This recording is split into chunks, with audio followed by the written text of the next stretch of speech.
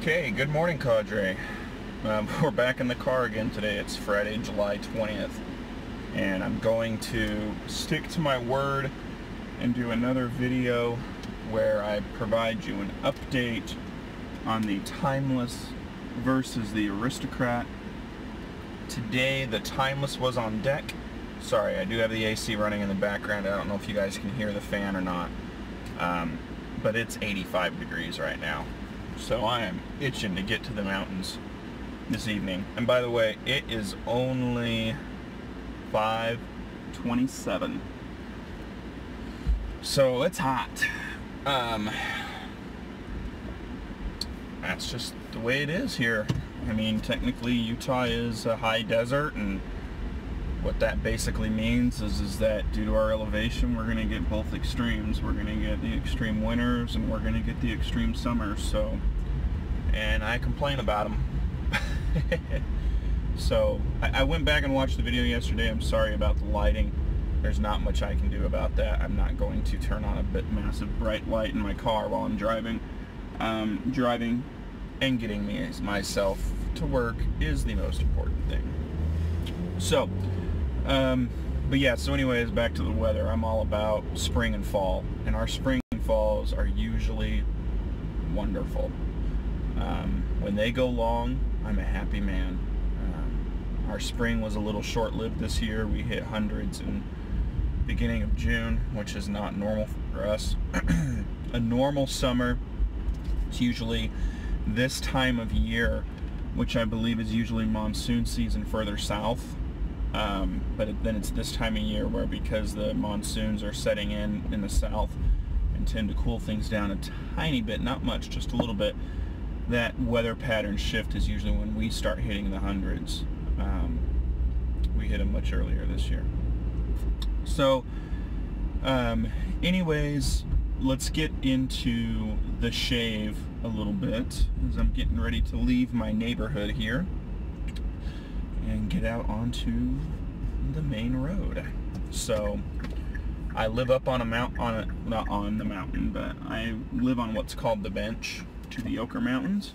So basically, into work, it's practically all downhill. The way home, it's practically all uphill. It's just the nature of the beast with where I live. So anyways, the Timeless, again, just to kind of recap, in case you're coming here and watching this particular video for the first time, I own a Timeless. I was asked to use somebody's Gillette Aristocrat number 16 from the forum at the Shaving Cadre, and asked to compare both of them and try and determine, does he really need to buy a Timeless? Is he missing out, so to speak? So the Timeless that I have is .68 gap, all stainless steel, polished. I did the pineapple handle, so you get to pick your handle. They all come in different lengths. At the time, I picked one of the longer handles. I prefer longer handles to the shorter ones. I have larger hands. I'm 6'3". A lot of people don't necessarily realize that. But I am 6'3", and as of right now, I weigh 235 pounds. So I'm a big guy. So I prefer the longer handles. I don't think I necessarily have larger than normal hands, but I have bigger hands, and so I tend to believe that that's why I prefer a bigger razor, a longer razor. So I have the .68 gap, the scalloped head, and the scalloped base plate. Now, usually when buying a Timeless, you piece it out and you get to pick everything that you want. I somewhat kind of did that because I wanted the scalloped pieces at the time. One of the kits that they had that you could pick out didn't have the scalloped. I think they've since done that because it's a very popular look, and it does look very nice. That I agree with. It's a beautiful looking razor, and the look is just fantastic. So that's what I purchased. I also added in the base plate. there is no doubt about it. The customer service is very good. They're in contact usually with you right away after you purchase it. Kind of, I'm sure it's a generic email, but it basically lets you know that, hey, we already have this machined, these pieces, we will put them together and we will get this shipped out to you as soon as we possibly can. And then you get your beautiful razor in the mail a few days later. It's a seamless process. We're all used to ordering online, so I think we all kind of, if we're in this hobby, you understand the way that all works. So the razor's great. One thing that I've noticed is that, you know, I've purchased some newer razors before where you can tell they weren't necessarily machined with the best quality, and I've had some vintage razors the same way, where you kind of have to hold the blade very carefully, make sure it's aligned properly, and it's going to fit exactly right into the razor. I noticed that with my Piccolo. I don't know if others notice that use that razor, but there are a couple others where that happens. The Q-Shave is one of them. Those future clones, right? So I don't have that problem with this razor.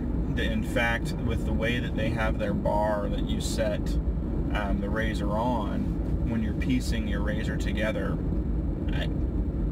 there's no wiggle room at all, even before you attach the base plate to the cap. And to the credit of the Aristocrat, because I don't think I discussed this, it's just as good. I mean, when you tighten it down and the doors hinge down and close on top of the blade and keep everything locked in, it holds it in perfectly. There's no wiggle room, there's no give, the blade doesn't seem to favor one side. You're getting the same consistency fill on each side of the face when you are using the razor. Same thing with the Timeless, same thing with the Aristocrat. So they're pretty much equal in that regard. But I think it's important to talk about, because nothing would upset me more if I paid $250 on a machined razor and then I'm going to have to pay extra careful, close attention to make sure that the blade is properly aligned in the razor. I have to do that with the Piccolo, I have to do that with the Q-Shave. It's a pain in the butt, but I barely broke $20 on each of those razors, if that. You know, the Q-Shave was less than 10 with shipping, so yeah, I'm not overly concerned there. What I like is that some razors that you buy out there that are higher priced, that come in stainless steel, the head is still that Zamac material, or however people pronounce and call that. Not necessarily a problem. I have a few of them. They're still going to last quite a while. But in my opinion, if I'm paying more than, honestly, 50 bucks on a razor, I want the whole thing to pretty much be the same material. And I understand that to enter some materials you got to pay a premium, and to enter some craftsmanship you also need to pay a premium, and that's what I did with my Timeless, and I'm not afraid to admit that. The Timeless is a beautiful razor. So the shave today, I used the last of the tour of my Utah soaps, so that corner is now empty. Perfect timing really with me going out of town this weekend. But I used the Bluebell Lime Wood, a wonderful lime scent that's paired with cedar wood, if I remember correctly, and that's based off of what my nose is also getting. It's a great scent. The lime is nice and strong. The woody notes really help round out the tartness that you can sometimes get with these citrus soaps. It's really good. And what I like about it is that it's a lime soap that you feel comfortable using year-round, whereas like margaritas in the Arctic, I'm not ready for that type of chill in the winter, especially our winters. So that's what I used, the Bluebell soap. I used the same Razor Rock brush. I pulled out that Astra blade that I put the T on to signify it was for the Timeless. It was its second shave. I closed up the shave with the Pinot Lime Sec, and I gave myself a couple spritz of the Lime Coriander Cologne from C.O. Bigelow. So I'm in a lime heaven today. And I walked away with a wonderful BBS shave. What's great is that usually shaves 2 through 4 on an Astra blade are when that is the perfect blade out there, and this was no exception. The shave was effortless, the shave was super smooth, and the best thing about this razor, I think, with the longer handle and the fact that they machine all of their handles knowing that the head weights are pretty much all in the same realm, that it is perfectly balanced. And I think that as wet shavers, because we think to ourselves, oh, I'm just holding the razor straight up and down, I'm going up and down this way, or just side to side, I'm holding the razor in my hand, does it really need to be balanced? To be honest with you, I don't know, but I will tell you this, when you're holding a razor that is perfectly balanced and perfectly machined in that way, you feel a difference in your hand. You're not necessarily feeling a difference in the actual shave, at least I don't think you are, but you can tell that some better craftsmanship went into delivering this razor for you, and it just feels good. It feels good. I mean, you're able to comfortably hold the razor in your hand. You know, I showed that hold that I kind of do with it, and just give myself an effortless shave. I'm able to find the right angle, which, by the way, with the way that these safety bars are made on the Timeless, I would almost argue it's impossible to not shave with the right angle with this razor. And I think that's why you see so many people claim the Timeless gave me the best shave I've ever gotten. Because, especially if you're a newer person, that's one of the things that I struggled with the most, was finding the right angle, right? There's so much give and take when you are maneuvering that razor. I don't think it's possible to shave with the wrong angle with the Timeless. I really don't. I've never nicked myself. I've owned it for over a year now. I just don't think it's possible to nick yourself. So, you know, keep that in mind. But back to the balancing, it's also nice because when you place it up against your face, and when the razor feels perfectly balanced, I think your hand is less inclined to push in and add pressure, which we all know when you are wet shaving, or traditional wet shaving, however we want to call this, shaving with a safety razor, shaving with a straight razor, you don't want pressure, right? You don't want to add pressure. So you really are able to just let the razor be the razor, and that's cool. You know, that's really cool. As I'm sitting here and I'm comparing the two, I think I'm willing to say at this point, shave-wise, I think the Timeless is easier to shave with. But I'm going to quickly throw in a huge asterisk here and throw this claim out there. I would classify the Aristocrat as a mild to medium razor. I would classify my Timeless with the .68 gap as mild to medium. They're not leaning towards that aggressive side. However, the point still stands. So, that's kind of where I'm at, guys, with the Timeless so far. I hope you guys are appreciating these reviews that I'm doing. So as I mentioned, I'm going out of town, so I'm leaving early from work this afternoon, which was unfortunate due to the possibility of meeting up with a friend today. Wasn't able to do that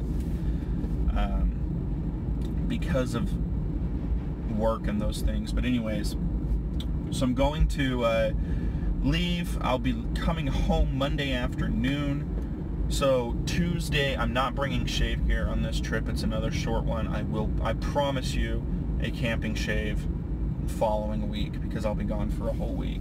I promise you a camping shave. I will record it. I doubt I'll be able to upload it because I know where we're camping and internet connection is spotty. So, but anyways, what I'm going to do is when I get home on that Tuesday, just to kind of recap, I will do a traditional shave, most likely with my straight to remove the beard growth, probably my Feather SS. So that's Tuesday. Wednesday will be the last shave with the Gillette Aristocrat by itself. And then Thursday for this review will be the last one with the Timeless. And then Friday will be a shave where I divide the face in half, do this half timeless, this half Gillette Aristocrat, and then I'm going to make my final judgment call. So that's the plan. That's what's going to happen. So expect to basically shave videos next week, Tuesday through Thursday, and that'll be that. And then two last things I'm going to talk about before I get into work. One is just kind of this channel. You probably won't see me doing a lot of recordings in the car because I'm going to be honest with you, yesterday I kind of missed it, and today I'm probably going to as well. But when I'm driving into work this early, one of the things that I like to do, because I'm driving in to get to a meeting that starts right at 6 a.m. So I don't have time in my office to myself that's quiet.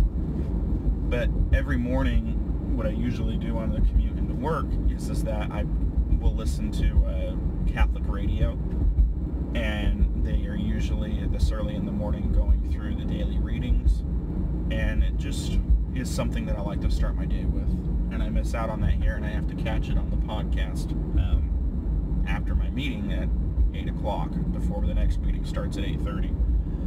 So I probably am not going to do a lot of this for those reasons. You guys will primarily see me in my bathroom when I'm shaving.